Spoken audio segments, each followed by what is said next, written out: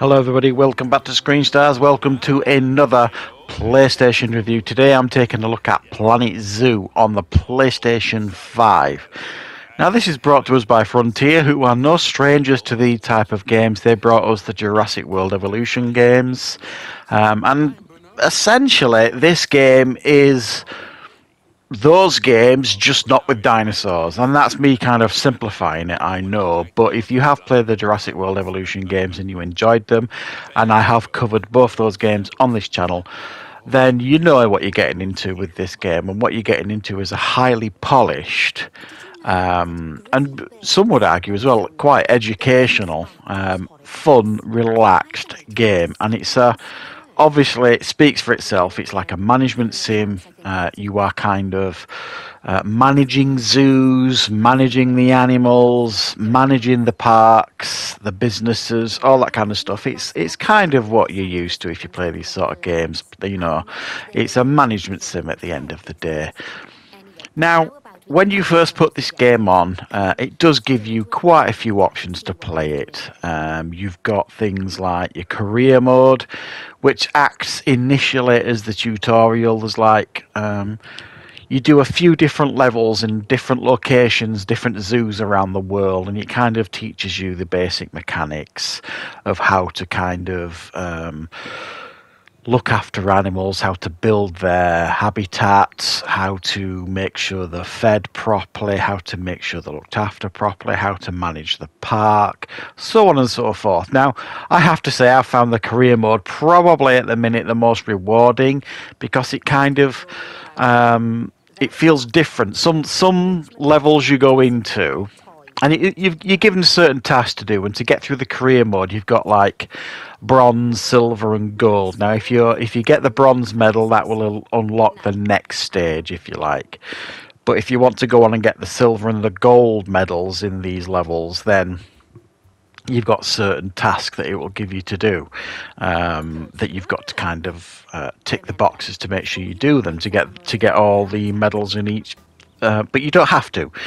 If you get the bronze medal and you're not particularly enjoying that level on the career mode, you can come out of that and move on to the next level. And I found it really quite fun and rewarding, because sometimes you'll be in like an African location, you'll be looking after, you know, some of the creatures that you get in Africa. Sometimes you'll be in Japanese kind of enclosure looking after pandas. Other times you'll be in like a really snowy location and you're looking after animals, you know, that are great for that kind of environment. And it works really well. I think it's a really good introduction to the game, the career mode, and it does actually give you a really good intro into the game. Now, but obviously you've not just got the career mode, even though that's quite extensive and you can get a lot out of it, because you've even got, you could choose to be easy, medium, or hard on these levels on the career mode as well, to kind of make it a bit more challenging. Now, as always, I always recommend that you start on the easy level so that you learn the mechanics of the game, and then continuing on, you can kind of choose your difficulty level going on from that. So after your career mode, or if you want to do something else instead of the career mode first, you've got like timed scenarios. So it'll give you a scenario and you've got a certain amount of time to complete that scenario. I've not put a lot of time into this one. It's not really my sort of thing, these scenarios and then having it timed, the clock against you. I like to kind of chill out with these games. I don't like a deadline sort of thing or a clock running against me. You've got challenge mode, kind of speaks for itself. It gives you certain challenges that you've got to do. You've got the sandbox mode, again, speaks for itself. You can build from scratch with very few restrictions, and you can kind of accommodate the game how you want it. And then there's the franchise mode as well, where you can actually, this is like their version of an online mode, if you like, where you can kind of trade your animals online with other players and stuff. Again, I've not put an awful lot of time into that. I do intend to eventually, once I've fully completed and done all the other modes that I'm happy with. I'm going to have a go with franchise mode, and it's pretty good. And another thing that this game has as well, it's got a really cool kind of section where you can kind of download, like, it's almost like community creations in the WWE games. You know, you've got people out there that create some really cool stuff, like whether it be shops, whether it be habitats for your animals, things like that. So if you don't want to spend the time in the game creating them from scratch and it's a bit of a headache to you, you can always go to the workshop, they call it, and you can download player creations. Now, some of them it's restricted because it will require you to have some of the DLC. Now, I haven't bought any of the DLC for this game yet. I never do initially, but if I really get into these games, then I sometimes will splash out on the DLC, especially when the price drops. So just be aware that you can't download all the things in the workshop if you don't have all the DLC, but a good portion of them that you can, and they're all set up for you, like the habitats and stuff. It works really quite well. So you've got that. You've got your community creations, if you like, your workshop mode. You've got all these other modes to go into the game, and they're all just as fun as each other for the most part, depending on what your tastes are for this type of game.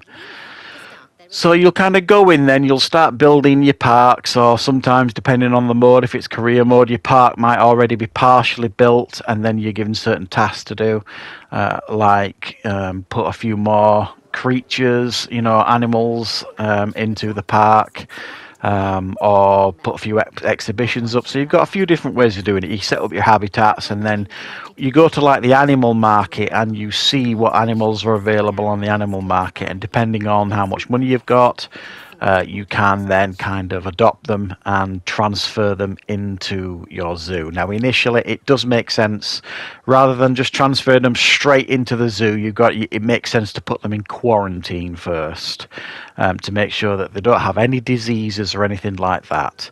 And then once they've passed quarantine, you can move them into their habitats.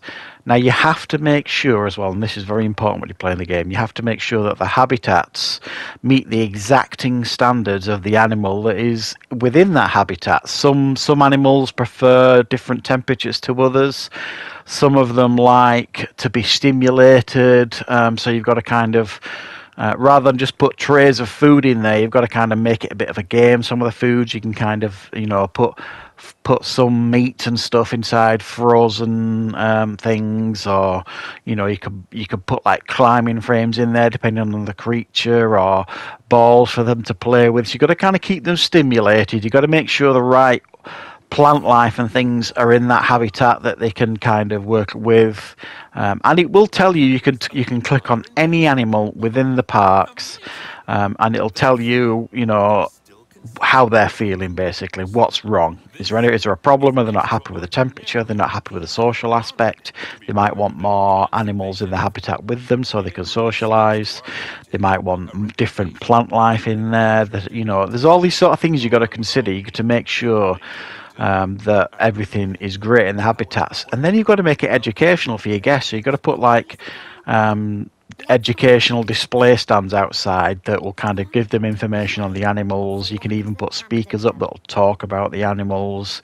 You could put donation stands up for the guests to make donations, as well as obviously paying the ticket prices in. And then on top of all that, you've got all the businesses as well that you would put into these kind of zoos. So you've got like your burger bars and your drink bars and your restaurants and your merchandise stalls. And then you've got to think about hiring all the staff that you need. So you need vets, you need mechanics, you need caretakers, so on and so forth. You've got a whole list of things that you need to do, and you've got to keep an eye on your guests' happiness. You can click on the guests and see what they're doing, or what are they happy about, what are they unhappy about, and tailor the park to meet their needs. And then on top of that, you have to kind of do research too. So you can research things in your park, like different stalls to add, different things for your guests, for your staff, all this kind of stuff. But also you can research the animals that you've got in your park, so that you learn more about them, so that you can tailor their habitats to meet their needs even better than before. You can even research different diseases so that you know what to do if there's an outbreak within your park.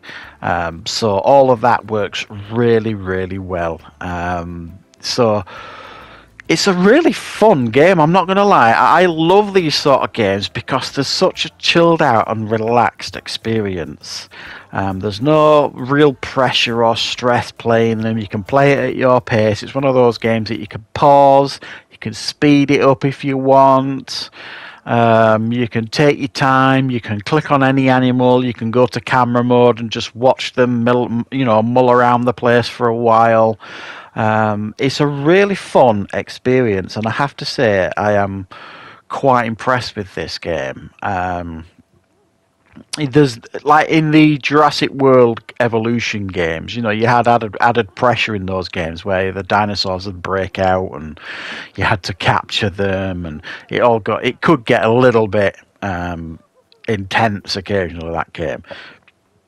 Even though there are examples of animals breaking out in this, it makes it quite easy, because what you essentially do is you kind of box up all the animals that are in the habitat, and then you go out and find the animal that's escaped, and they get back into the pens really quickly, and then you build up the barricades. But it's actually a fairly rare event, I would suggest.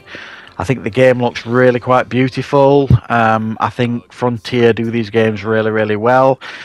It does feel a bit kiddified sometimes. You've got the guy that you can see there on the screen introducing you to each section in the career mode, and some of the dialogue's really cringy and a bit childish. But you could argue that this is a game that you could easily target towards a younger audience, because I actually think it's really quite educational. There's loads of different information about all the different animals, and there's loads for people to learn who are interested in these sort of animals. So I have to say I'm quite enjoying this game. It's really high production values, and if you like these sort of games, it's a strong recommendation from me. So I hope you enjoyed checking out this review, guys. Thank you very much for joining. I will of course be back with plenty more reviews and content on the channel very, very soon.